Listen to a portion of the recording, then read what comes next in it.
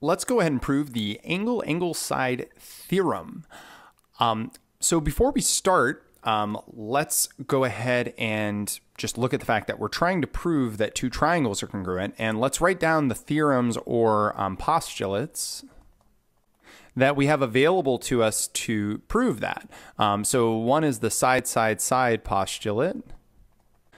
Then we also have the angle side postulate.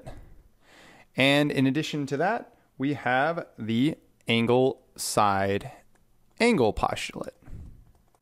So these are already postulates that we have available to use.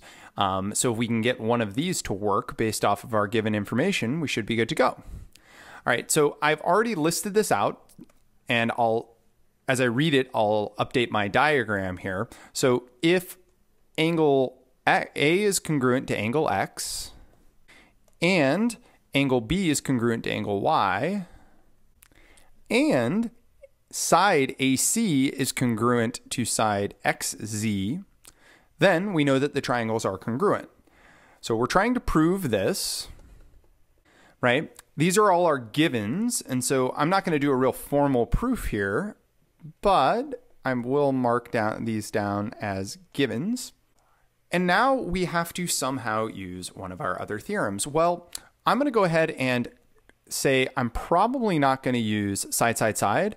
Considering the fact that I only know about one side, it seems unlikely that that's going to be my best bet.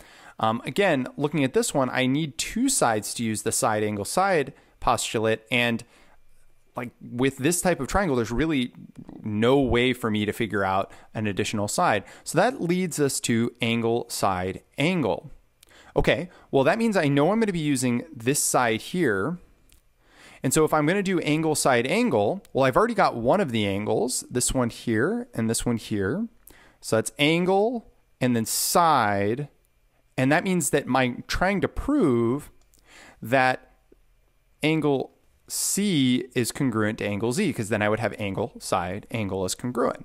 So I want to prove that angle C is congruent to angle Z.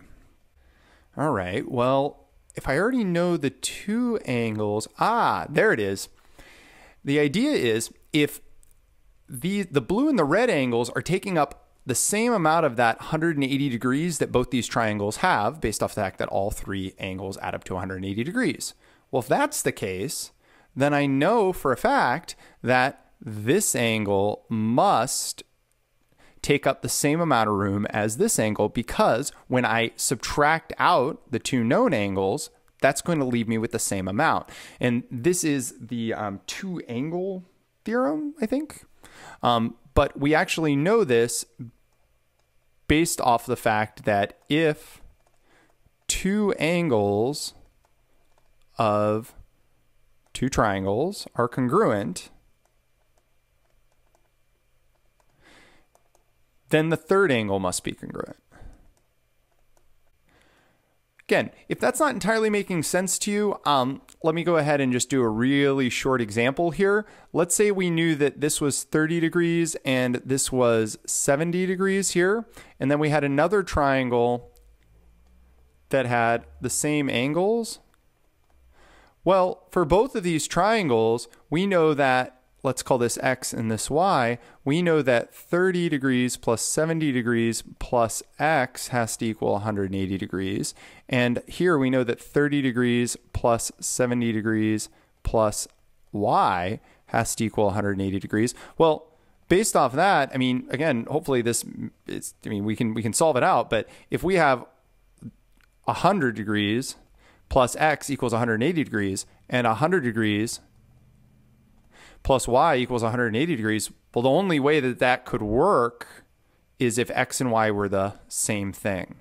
So sometimes looking at numbers can help out with that a little bit. But then what we've now shown is that we know that these are congruent, and based off that, we have enough to say that these triangles here are congruent, and we can prove that based off of the angle side angle postulate. And so we've now proven that if we just start with angle angle side, we can in fact prove that they're congruent. And so we can now add that to our important theorems list here so that we don't have to prove this every single time.